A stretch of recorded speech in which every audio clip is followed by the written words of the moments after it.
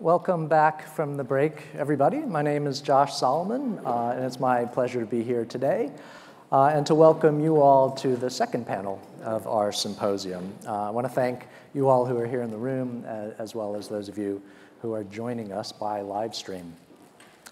The theme of this second panel is technology, and specifically how we can optimize technological innovation for health impact and health equity. We have a fantastic roster of panelists to help lead us through this conversation today, which I'd like to set up with just a few brief notes.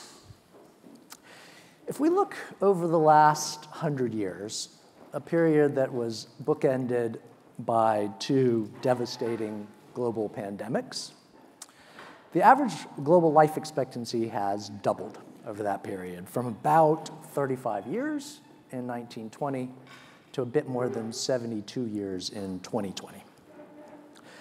And then if we look for the drivers of those big changes in longevity, and we could look at health as well, we of course land on many advances in science and technology translated into improvements in public health and medicine as major contributors to those increases in survival and improvements in health. So that's everything from understanding of germ theory leading to improvements in water and sanitation, development of vaccines, antibiotics, all of these driving major reductions in child mortality over the first part of the last century, to development of effective drug treatments, insulin, antiretroviral therapy, statins, ACE inhibitors, all largely driving gains in adult survival and health over the second half of the century. And of course, those gains have not been shared equally, and that's why we're here today, and that's a major theme for us today. Now, we might look at those historical levels and note that globally, that inequality across countries might have peaked around the middle of the last century, and that was a time when we could see a 2.5-fold span between the highest life expectancy in some Nordic countries and the lowest in some parts of West Africa.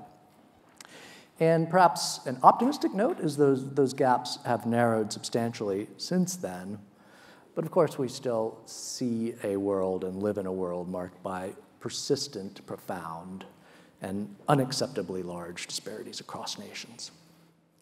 Now, as you know, the disparities are not only across nations, but also within.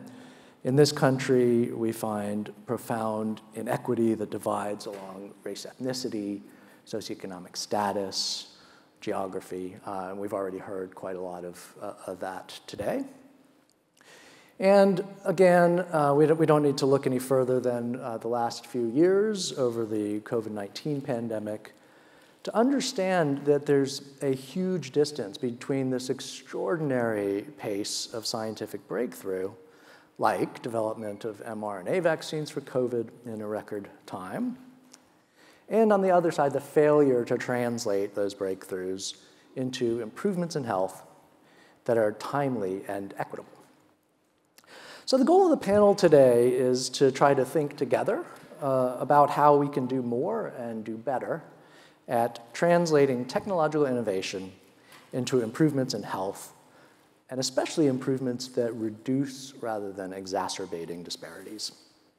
So if you look at the technological landscape today and look across all of the many breakthroughs that we can see already, that we can look forward to, you name it, gene therapy, wearables, AI-driven algorithms for diagnosis and prediction. We want to ask the question, how might we direct all of that innovation towards prioritizing technologies that have the greatest potential to improve health and improve health equity? How can impact and equity be considered and valued prospectively? We've heard a lot about the importance of access and cost, and the third panel today will focus on those, but we're really thinking about how we might incorporate these considerations in the design of new technologies, and what are the policy levers that we might pull to try to push innovation towards a focus on equity. So with that, I'm delighted to introduce our panel members to help us grapple with some of these questions. As before, I will introduce all three of our panel members and then turn over to them to give us some opening remarks that lead us into a conversation. You all have been doing an amazing job with a Q&A. I'll just remind you that there is a QR code you can scan or a URL on the screen now. Please enter your questions as they occur to you, and they will come to me on the iPad. So without further ado, Dr. Josh Makower is the Boston Scientific Applied Bioengineering Professor of Medicine and of Bioengineering at the Stanford University Schools of Medicine and Engineering, and director and co-founder of the Stanford Byers Center for Biodesign.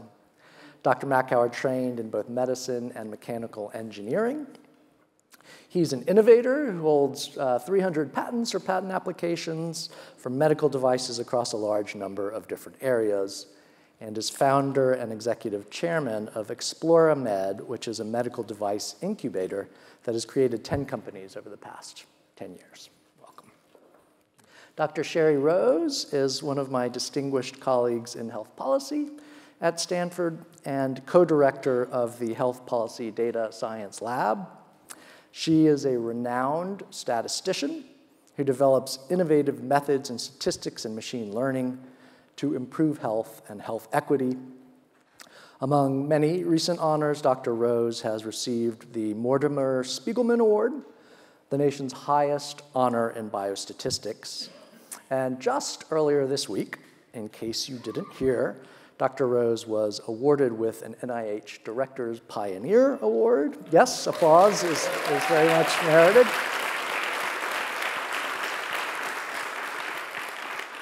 So the applause indicates you may know that this is one of the most prestigious and selective grants that NIH confers, only 8 of them awarded this year. And very much looking forward to what Sherri will do under that. To develop a framework for optimizing social impact of algorithms.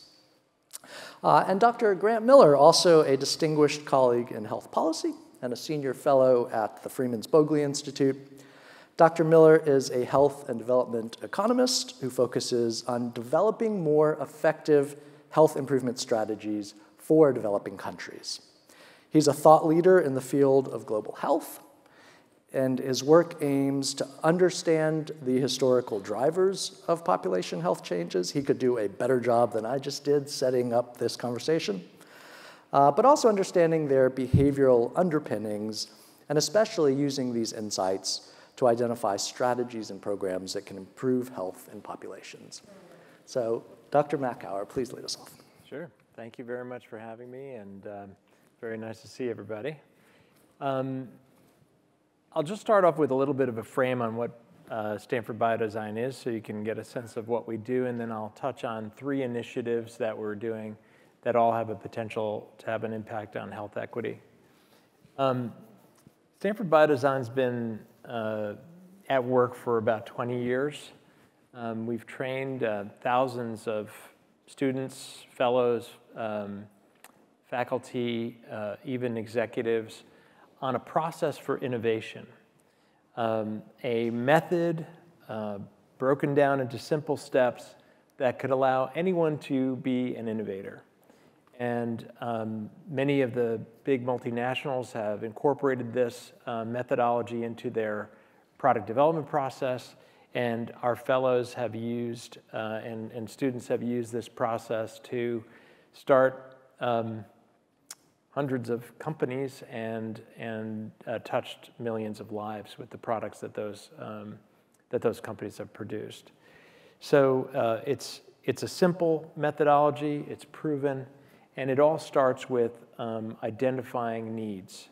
And more specifically, identifying needs in the location where they are originated with the stakeholders that are involved in those needs, and to characterize the different viewpoints of those stakeholders in that environment as a precursor to inventing solutions for them. Before I get down to the 3 initiatives, I'll just mention that, shameless promotion, we have a job spec for a director of health equity and inclusive design to come help us with these three things I'm going to talk about. So if what we do over at BioDesign speaks to you, and you have some background in health equity and even in innovation, we'd love to work with you and have you come help us navigate the future. The three initiatives that we're actively engaged in right now that sort of touch on this subject matter relate to some of our core beliefs. Like I mentioned, we really believe that the only way to understand what the problem is to go live where the problem is, rather than kind of stay in our protected bubble and try to make judgments from afar. And one of the ways that we have done this historically over the last 10 years is we've made a major investment in India. There's an India BioDesign, and we trained the faculty there. Then we subsequently helped train the group of fellows who then have gone on to become faculty and then trained hundreds of students across, really at this point, across the entire country. This has resulted in, similarly, numerous startups, increased investment in the area, jobs, healthcare, economic improvement, and that's brought in big companies and other investors, and it's created this amazing cycle of economic and health vitality around these centers where we have invested that energy. And at this point, 10 years later, they're really operating on their own. We do have a continuous relationship and continue to support, but at a much lower level, and they really are on their own and doing a fantastic job. And so it's a good model for how an innovation process, if sort of the folks in the area where these needs exist are trained, they can actually use that to really improve outcomes for that population. So now that we've had that experience over the last 10 years, we want to translate this again with our learnings into addressing specifically health equity. And so we've identified that we will do two programs across the world, one internationally and one here in the United States, where we will, again, identify a partner institution, train faculty, train fellows, and then in that geography, those individuals will be able to address the needs of that population. And the first one that's sort of getting off to a very good start is our work in East Africa. We have a relationship with UGHE there, and our goal, and that's based in Rwanda, but our goal is to service the entire East African geography with this effort, drawing fellows and students across that geography, and they will do, as per our core process, need finding directly in situ and identify these needs, and we will help them with this process of qualifying and these needs into a specification that then they will be able to invent solutions to, et cetera, hopefully drawing in further investment into those ideas and then subsequently, businesses, jobs, et cetera. So that it's a long-term dedicated effort that we'll be doing over the next several years in East Africa, but it's the beginning of the deployment of this model as a way to address health equity in situ. We'll also be doing one here in the United States, partnered with a historically black college or university, and that effort is just beginning in discussions about where we will place that effort here in the United States, but very excited about it, and just the beginning, but it's one way of empowering the people who are actually seeing these needs firsthand with the tools that they need to be the innovators and actually help solve these problems. So that's initiative number one. The second initiative is really to revisit our process itself. It has obviously been successful in terms of its ability to identify important clinical needs, translating them all the way into commercial businesses which have the potential to improve health, but also be sustaining because they're profitable businesses. But we've also recognized that in all that, we've not sufficiently implanted the appropriate lenses to really make those that are coming in this environment here at Stanford aware of the, let's say, health equity lens, environmental lens, et cetera. And so we want to go back, and we are beginning to do this, but we have much more work to do, really to implant the questions and the thought patterns in that process as they're observing needs, not only asking who's being served, but who isn't being served. Not only asking, how have we solved this problem, but if we solve this problem, what are the sort of other effects of solving this problem on other populations who are not in the room? And so those are some of the things that we want to implant into the process to make sure that our next generation of fellows and students that we pass through do have a thought loop in their minds about more diverse populations and underserved populations who might not necessarily be right in front of them. So that's our second one. Our last initiative is really that we are standing up in collaboration with the Department of Health Policy here and other policy organizations across campus, the first innovation policy effort, specifically focused on health technology. And here we have an individual, Dr. Kavita Patel, who we're working with to help establish the first program of this regard. And our goal is really to focus on all of the factors that influence technology development and innovation as it pertains to patient access and health outcomes. And obviously that goes right directly to health equity as well. And it's interesting because many of the policies, and I'll touch on this, I'm sure we're going to talk about it, many of the policies that we face as innovators that we have to traverse, obtaining insurance, getting FDA approval, securing solid patents, getting financing, et cetera, are actually gated by policies in the public and private sector that in many ways disadvantage populations that are underserved. So, our mission there is really to address these policies, elevate these issues, and hopefully have policymakers consider alternatives and better policies that would serve a broader population in a more equitable way. So I'll pause there and just say thank you, and I'll hand it off to Sherri Rose. Oh, thank you so much. Similar to Josh, I'm going to talk about 3 main areas after giving a bit of a framing. It might end up being 4. And just to give a high-level overview, many of you are aware that there are a multitude of algorithms, new and existing, in healthcare. And these advances hold a lot of promise to advance health equity and human health. And when I talk about an algorithm being very general, it's any rule that takes data as an input to return results.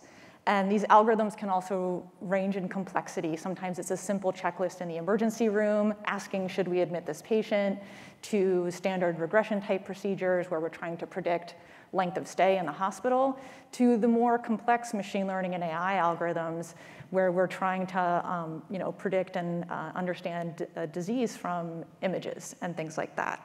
But the goal is always to yield clinically and policy relevant results so that we can inform decision making, and this can span diagnoses, screening, prediction, and beyond. But we also know that just as algorithms broadly in society have a negative impact, especially for marginalized groups, this came up earlier today when talking about facial recognition. We've also seen this in mining resume data in tech companies. These types of issues also happen in healthcare. And we know that there are many groups that are marginalized in the healthcare system, as has been discussed today, and this includes racial and ethnic minorities, disabled individuals, rural communities, and people with lower socioeconomic status, and those who are uninsured, among others. We know that these groups also experience lower life expectancy and have poor health outcomes. Algorithms specifically could more frequently be contributing to improving health equity rather than harming it. Because in healthcare, we've seen examples where there was racial bias in algorithms such that Black patients would not get the care management they needed. There's also an opioid risk algorithm that surveils all individuals in the United States who pick up prescriptions, and it can lead to the denial of adequate treatment to those who need it most. So how do we combat these issues while bringing innovation together with impact? And this is where I'm going to share a few ideas I have about this, but it will not be comprehensive. And one key topic that is not flashy at all, this is not going to be a discussion about AI replacing radiologists, but it's the lack of agreed upon minimum standards in AI and machine learning work, in health and medicine specifically. And we've seen many papers and guidelines published on various aspects of this. I've worked on some of these. I was really delighted to collaborate on a pipeline for ethical machine learning that was led by Irene Chen and Marzia Gassemi. Judy Gachoya has also, with her colleagues, published a piece on operationalizing fairness. And when we talk about algorithmic fairness in healthcare, here we're thinking about a broad area aiming to identify, understand, and ameliorate societal biases in both data and algorithms. But I believe where we need to go next is the enforcement of minimum standards, and it needs to come from funders and journals and other entities who have actual power in the research and innovation ecosystem. So I was really delighted when our keynote speaker, Dr. Bivens Domingo, brought up requirements at journals, because I'm on the same page when talking about AI. And we've seen the impact of these types of requirements before, for example, with the pre-registration of primary outcomes for clinical trials, as well as open access mandates from specific funders, such that members of the public and policymakers don't have to spend $34 or $49 to access a single journal article, or they don't have to wait for a year-long embargo period until it's freely available on the NIH websites. So having guidelines that are just suggestions does not lead to change. It does not lead to improved rigor, robustness, fairness, or genuine innovation. Right now, a lot of things that are claimed as innovations are oversold, they're not generalizable, and they do not benefit marginalized groups, and they often harm marginalized groups. So this idea that we need more comprehensive evaluation and consideration of harms can go further, including questioning the existence of some of the algorithms that we're using. Is this actually an acceptable baseline? That should be one of our first questions.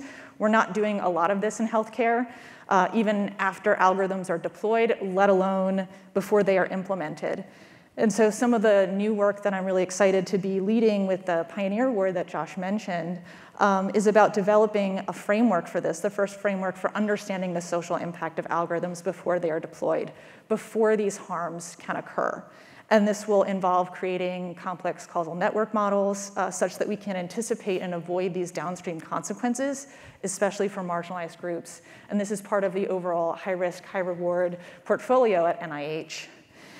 I also want to stress that who is doing the research matters. I will be bringing my lived experiences to these projects. I mean, I grew up in a low-income household lacking social support, and I was also without health insurance for large periods of my childhood, and the entirety of my college experience, I was uninsured. And so I really know what it's like to stop taking a prescription because the free clinic had to start charging for it. I know what it's like to lack access to care, to make decisions about how sick am I, should I go to the emergency room? And I'm creating partnership with empowered leaders in this research from communities that I'm also not part of. And we need more health policy research done by people who have lived through some of its worst gaps. We ask and answer different questions. Another new area that I'm excited about exemplifies another area where I think we need to be innovating, especially with algorithms, and that's in real-world implementation in real settings. So I'm very excited that at Stanford Health Policy, I'm collaborating with Stanford Healthcare, with lead Michelle Williams, who's the Executive Director of Patient Care Research and Health Equity, and Stanford Health Policy PhD student Rika Cusick, where we're going to be evaluating both retrospectively and prospectively changes to formulas used in chronic kidney disease care and how these changes impact marginalized and minoritized groups. And some of these changes will include developing algorithms that are tailored specifically towards optimizing fairness.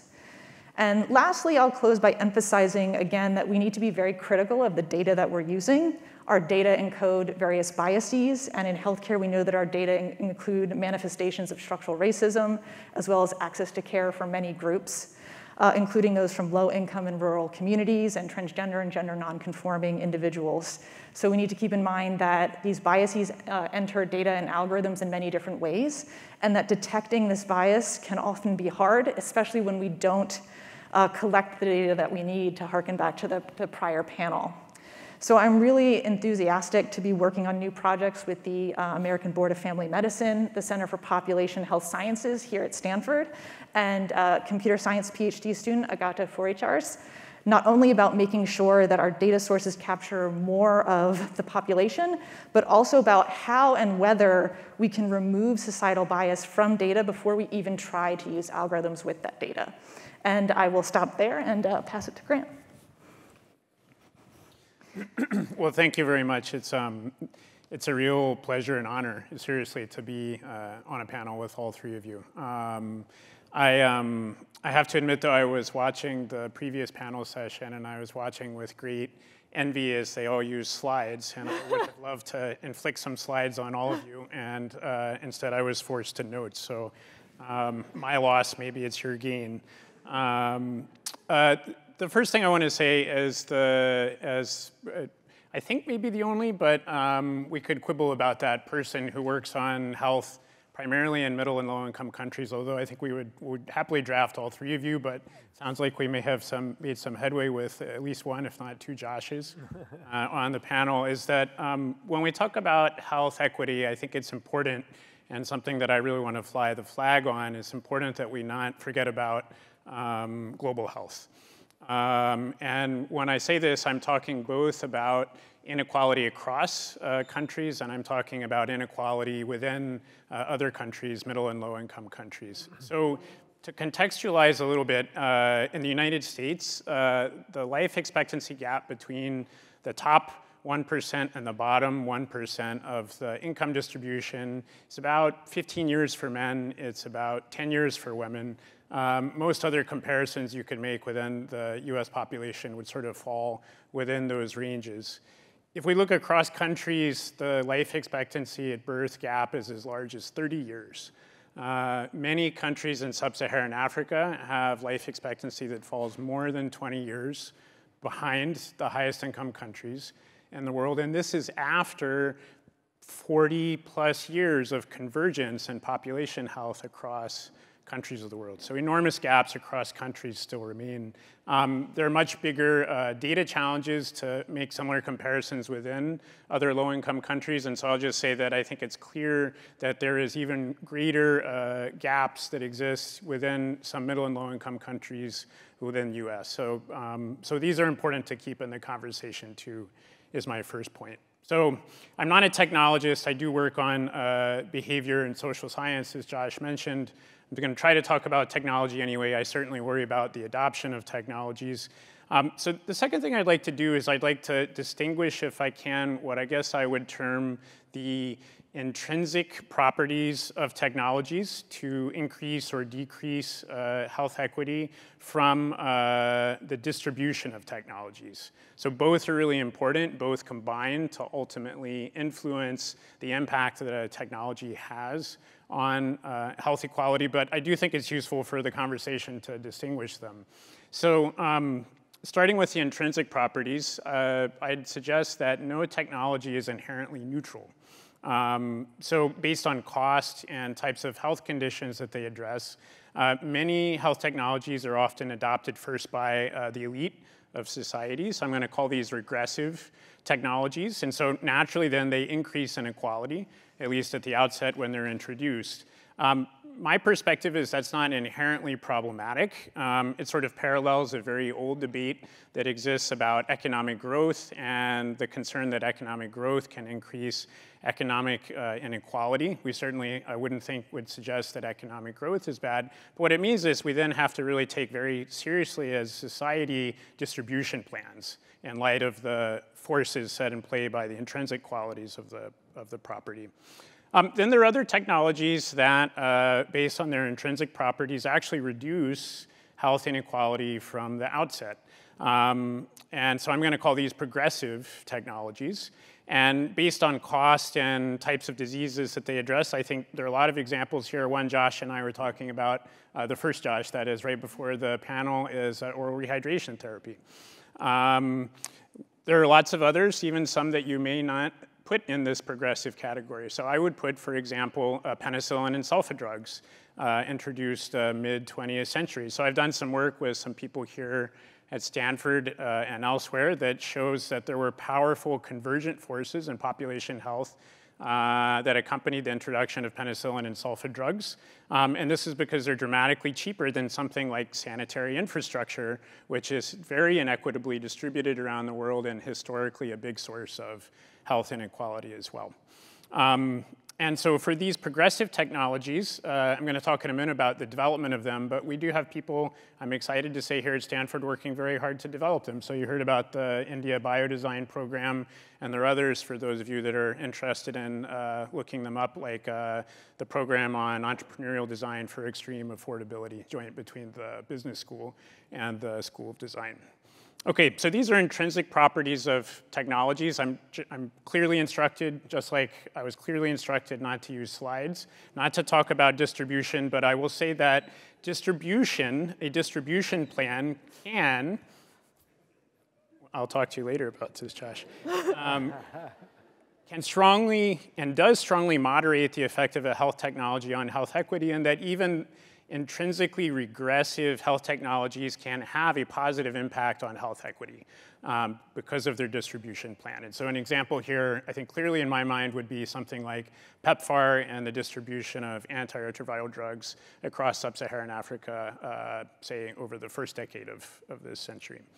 Okay, so we have regressive and progressive health technologies. The next topic I wanted to touch on is what leads a society to develop these technologies?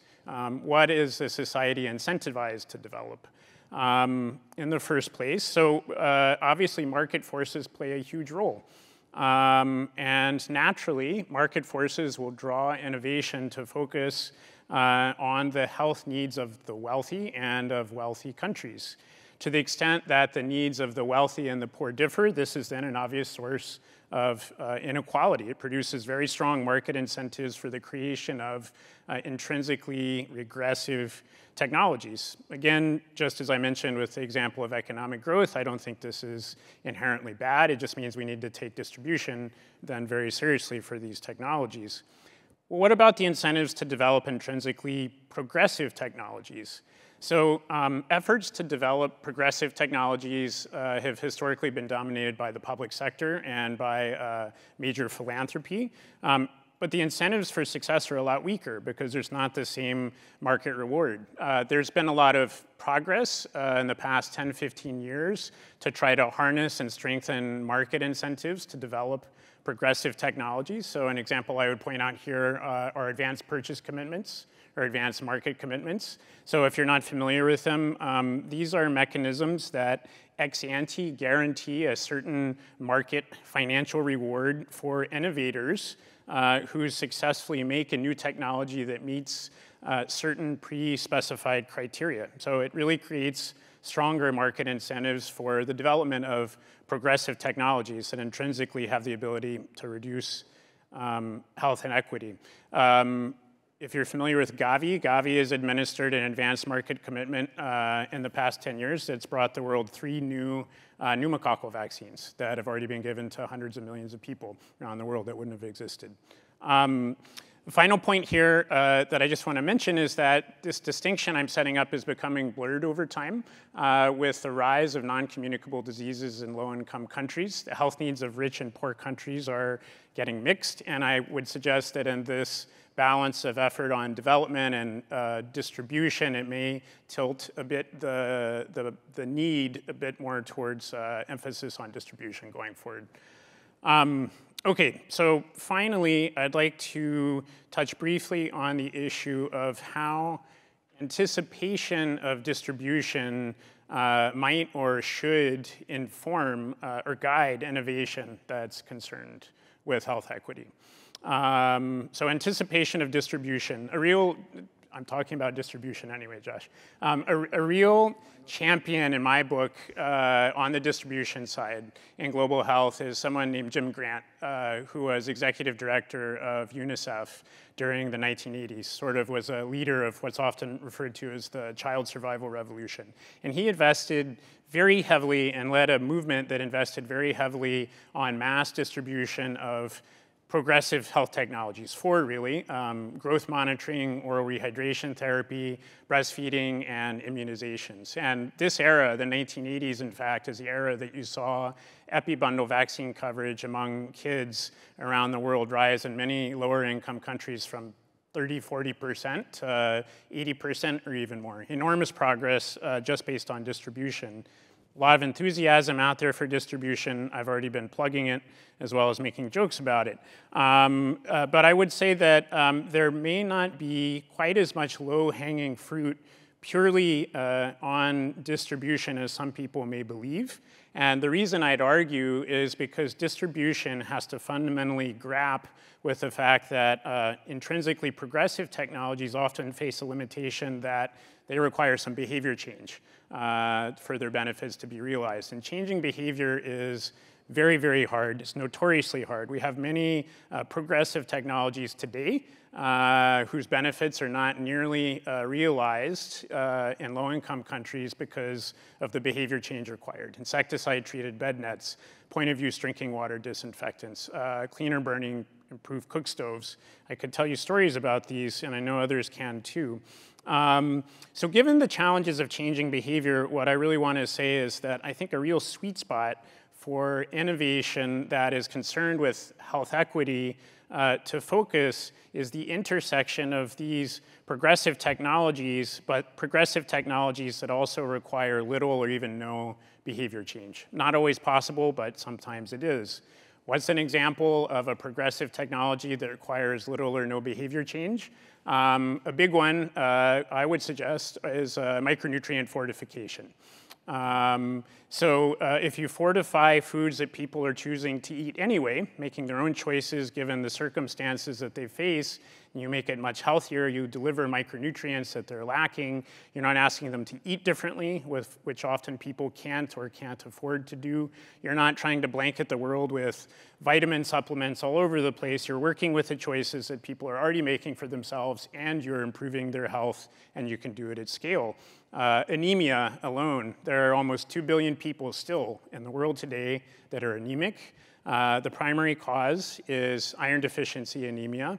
In India, a place where I work, half of pregnant women, 2/3 of kids under 5 are anemic. Important risk factor for maternal mortality, leads to cognitive stunting and cognitive harm, which lasts throughout the life course among kids who are anemic. I spent a good 5 years of my life up until COVID working with one state government in India, the government of Tamil Nadu, to introduce fortified foods and fortified rice into the state's public distribution system. Very sadly, it went down over the bureaucratic response to the COVID pandemic. And I learned way more about rice than I ever thought I would and probably ever really want to. And I'm not going to sit here and tell you about rice, and I recommend if you're staying for dinner and we have rice, you not sit next to me. We don't eat it in my house anymore. But I will say that even something as simple as a fortified food or a fortified rice kernel could still benefit enormously from further innovation. And this is an innovation that already exists. I hope the final panel, wherever you are, that is talking about distribution is going to talk a little bit about political economy. After this work in Tamil Nadu went down, Prime Minister Modi announced a plan to fortify foods, staple foods provided across all of India through the public distribution system. And my team and I were invited to collaborate with the national government on this, which we started until we learned that identifying concerns with how the program was proceeding was not okay. And we learned that any scholarship suggesting that the benefits weren't less than spectacular as part of the political narrative weren't okay. So we sadly disengaged because we didn't feel like we had that much to contribute. Doesn't dampen my enthusiasm for the technology. So I'm just going to conclude by underscoring the fact that I do believe that innovation can be a powerful force for health equity. I believe that there is a sweet spot at the intersection of progressivity and low behavior change, and I do believe that we have seen that we can strongly incentivize the development of progressive technologies in ways that haven't happened in the past on their own. Thanks. Well, thank you very much to all the panelists. So much there, a wonderful start to the conversation. I want to pick up in some ways where Grant left off, thinking about where we start and how we start. I mean, make no mistake, I think if the goal is to really pivot the innovation engine toward equity, it's a massive goal, right? It requires system change in all sorts of ways. And I think it was very inspiring to hear Dr. Bibbins-Domingo today taking on a big problem and landing on here are the concrete steps that we're going to start with. So I'm wondering if we could spend a few minutes just kind of talking about what you see as the pathway towards what I would say is a big change in a lot of systems. Are there any low-hanging fruit that we could start with in some of the areas that you mentioned, regulation or Sherri was talking about standards for algorithms.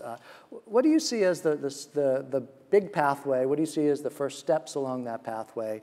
What do you see as the biggest obstacles to try to tilt at right away? And I think I'll just go down the line. I think, Grant, you sort of started on this, but when we get to you, I'll invite you to add it as you like. You start with Josh? Yeah, sure. Well, I think that it starts with appreciating that lower income regions and countries actually can teach us something about how to do healthcare at a scale and at a cost that's lower. So I think this idea of focusing on those communities and understanding them, embedding somewhat, immersing in them and in fact, taking the opportunity to recognize the innovators in those settings is probably the beginning of a process towards answering some of those goals.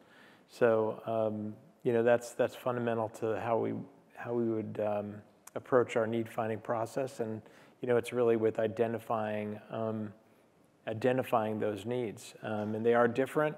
They're different from one country to the next and one region to the next, and there may be commonalities, but I think we might run into some challenges trying to generalize across a wide population and even a one income bracket across different cultures.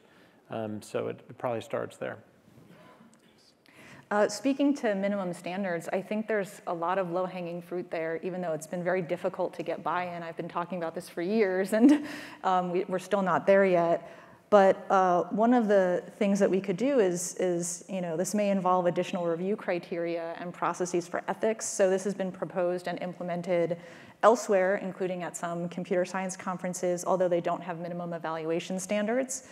But it really could involve new ethics-centered board members at journals and staff at granting agencies and ethics reviewers at both. And what we really need this to lead to is that minimum standard to require ethics, fairness, and health equity considerations for AI tools overall, that a tool is only robust if it has been assessed for influencing or exacerbating harms to minoritized groups.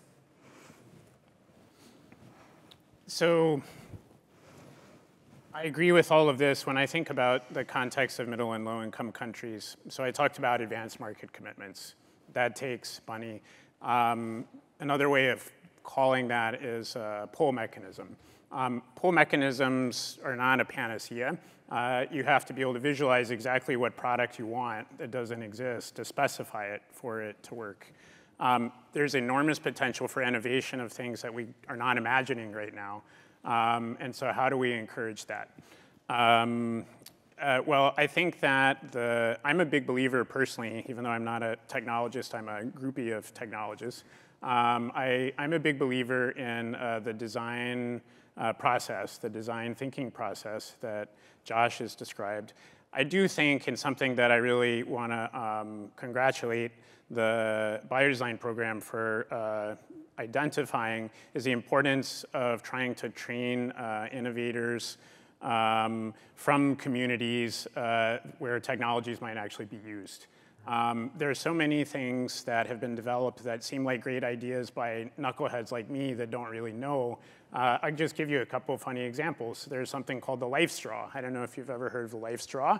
Life straw, it's something that you can take any sort of foul water and drink it through this straw, and it'll be purified by the time it comes out the other end, so you get safe water from dirty drinking water, right? Could be a game changer. Why is a life straw not the game changer that it could be? Well, one reason at least is it turns out people don't like to put their face right up in a dirty, foul source of water when they're going to take a drink, even though they know this straw exists. There are other, sadly, examples. There are many, many. You probably have your own favorite. An infant warmer that looks like a sleeping bag that you can slip a preemie in and maintain constant body temperature in an environment without NICU. Well, if that clashes with the provision of or the belief in kangaroo maternal care, then already you have a conflict that could have been anticipated through better design process. So the design process is important. We need to train innovators from places that will really understand and not make these dummy mistakes is a big feeling of mine. And I'm going to say one other thing, which is going back to financial incentives and this push versus pull mechanism issue. I think you could create financial incentives at intermediate steps in the innovation process that wouldn't just require producing a pneumococcal vaccine that meets certain parameters when it's all done. You can sort of help them come along in a more effective way with financial incentives. If I could just build upon those comments. Most recently, I was just at a recent Stanford event introduced to Jeff Tabin, who's created this Himalayan cataract project, which is a unbelievable and exciting story, and it also reveals how innovation can happen in an environment that is incredibly low resourced, but it also reveals all of the elements of our regulatory and other financial incentives within our process that prevent some of these things from happening. And I think just to tell that story, probably not nearly as well as he did, he's also climbed Everest on a side of Everest that no one else has climbed, so he's quite a remarkable person. What I was amazed at is he discovered that many people in Nepal were going blind, and because of glaucoma, essentially, something that is easily treated here in the United States, but there it's a death sentence. And in fact, it cripples families, and really, it has a long tail because if your parent or an elder person in your family has this, you're basically constrained to being their caregiver, and so even the livelihoods of the young people in that family would essentially be limited, and it has a huge economic and health impact. And so him being an ophthalmologist and understanding this, looked at, well, why isn't this happening? Of course, the technology, these lenses that are available for replacement and the surgery itself is very expensive. But it doesn't have to be. It's actually a simple material. But we have, because of our processes here in the United States, covered this thing in all sorts of bureaucracy, the cost of developing new technology, the cost of distributing that technology, the cost of getting it insured, selling it, advancing. It's just a tremendous, tremendous cost. And therefore, it makes it impossible to imagine how you do all that and then ultimately deliver it to a population at some reasonable price. What he did is he went back and re-engineered the entire process. Of course, had the benefit of an existing technology that had already been proven, but completely established a new manufacturing facility in Nepal, and then a capability and a framework for being able to implant these devices and diagnose people. And he's transformed, hundreds of thousands of lives in Nepal. So it is possible to do, but it does reveal the limitations that we have within our own system that have just burdened the process of innovation with an exceptional amount of expense that we, as consumers of healthcare, wind up paying. And unfortunately, it does separate out populations of those with insurance and those without, and the type of insurance that those individuals have. Thanks. I wanted to take some questions from the audience. This is a question for Dr. Rose. How do you think about effectiveness equity trade-offs in algorithms? For example, suppose algorithm A increases life expectancy by 5 years on average, but leaves inequalities or inequities unchanged. Algorithm B reduces inequities some, but increases life expectancy by only 3 years on average. I think this is where it's incredibly important for us to actually think about how we're optimizing these algorithms, because that would be maybe secret choice C, which was when we're optimizing, we can build fairness constraints directly into that optimization problem, and then we might be able to yield better results. Because as I said before, I strongly believe that it's not, we don't want to have algorithms that are perpetuating these health disparities. Yeah, so I think, I'm hearing a theme, it's very consistent across all three of you about the importance of centering equity as part of the design process, as an explicit design criterion. I think it applies to algorithms, it applies to what we think of as traditional devices and technology. A question for Grant. In your experience, what is the ideal role that an American researcher would have in translating their global health research in a country that's not their own? Sorry, the last part I didn't. In a country that's not their own. It's something that you approach with great humility and with strong collaboration and partner. You don't come in as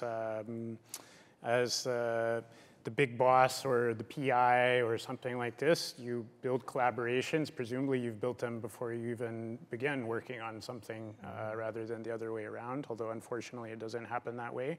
And everything proceeds as an equal partner from there. And I think it's happening more. It's not happening enough.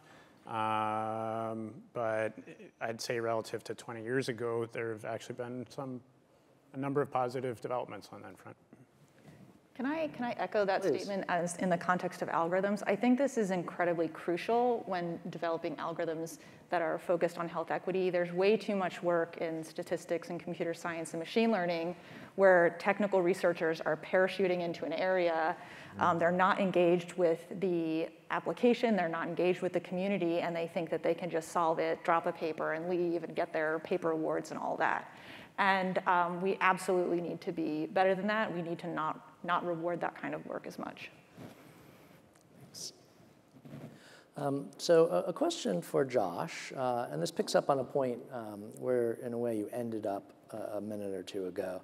How do you balance the high markup that new biomedical technologies ask for R&D, and the equitable distribution of these to populations that have the greatest need and least access? Yeah, I mean, it's a systemic issue, and we can, some of this idea of sort of a guaranteed advanced payment is some way of offsetting some of the financial risk.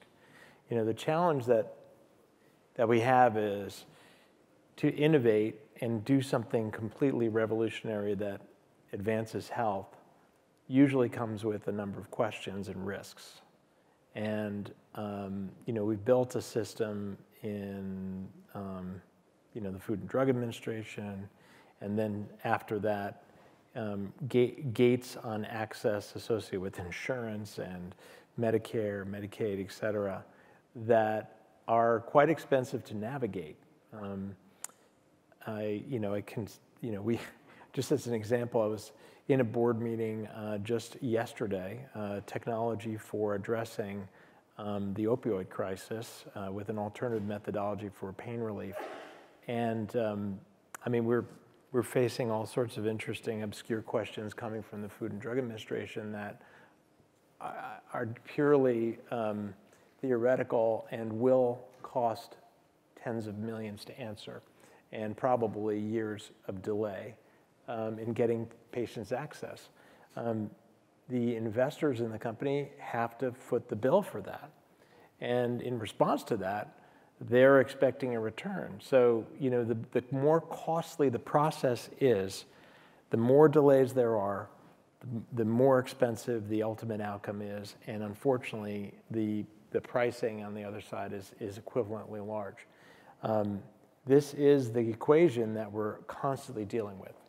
And so I think we need to take a balanced approach and look at trying to get to some rational basis for some of these systems. Obviously, we need a strong and healthy FDA. And of course, we have limited resources, and insurance can only pay for so many things. But on the other hand, the current system does seem more about sort of protecting the administrators of much of the public health system, which is private companies, private insurance companies, who are primarily interested in making sure that they can maintain their business. So we have some systemic issues here in the United States, even if you just look here.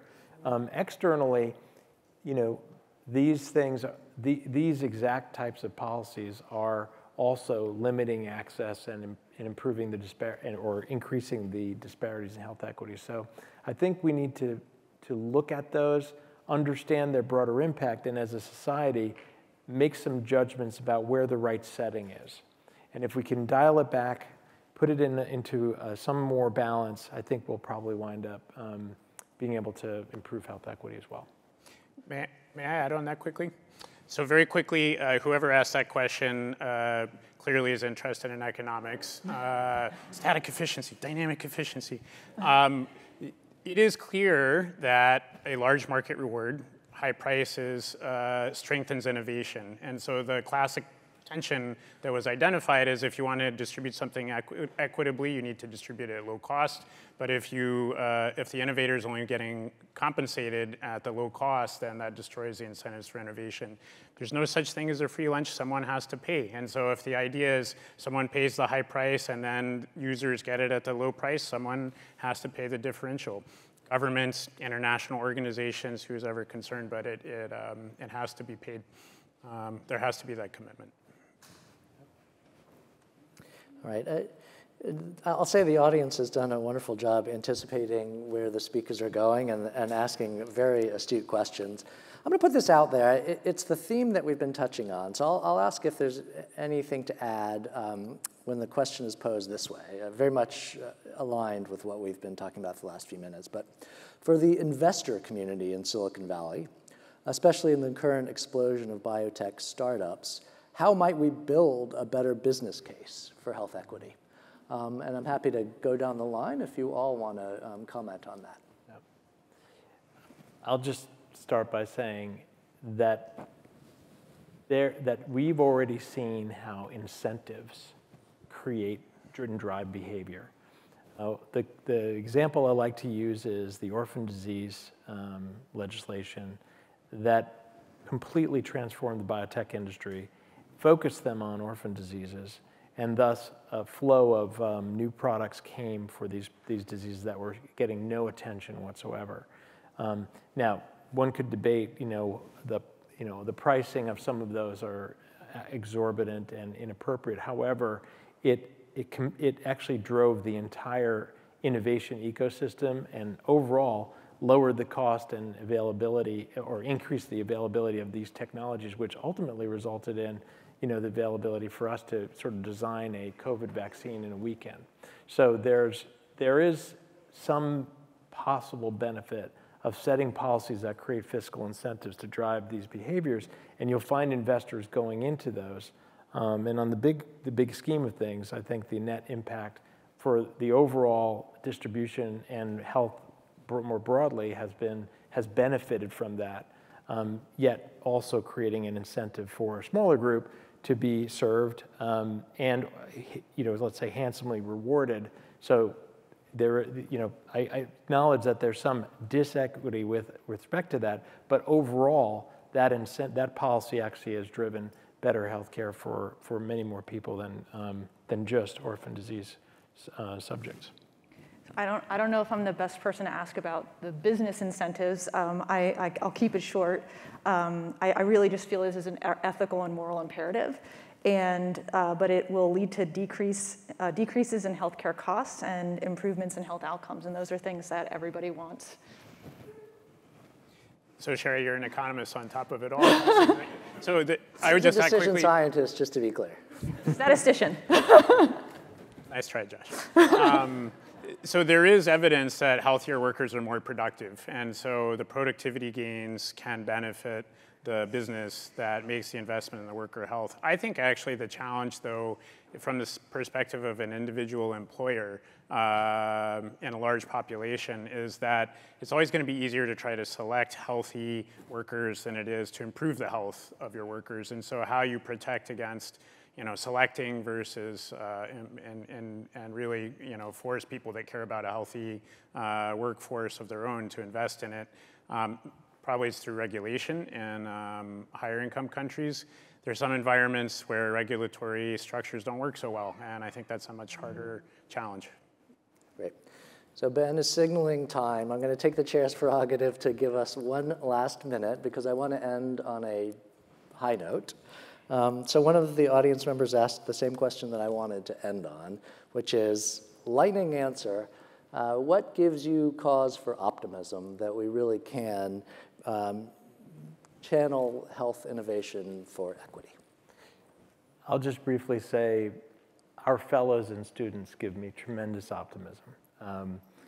They are teaching us about that health equity, and we have a lot to learn, and they are driving the way. And so I'm very encouraged by our trainees and what they're interested in taking their lives, dedicating their lives to solving. I'm encouraged by the fact that there are now more resources going towards health equity research, but again, we need to make sure that those resources go to those who have been engaged in this for years and decades. The fact that major challenges remain shouldn't overshadow the fact that in the past 50 years there's been enormous population health convergence occurring, and if you believe the past predicts the future, it doesn't mean take your eye off the ball, but things have been moving in a good direction. Well, fantastic. Please, everybody, join me in thanking our panelists.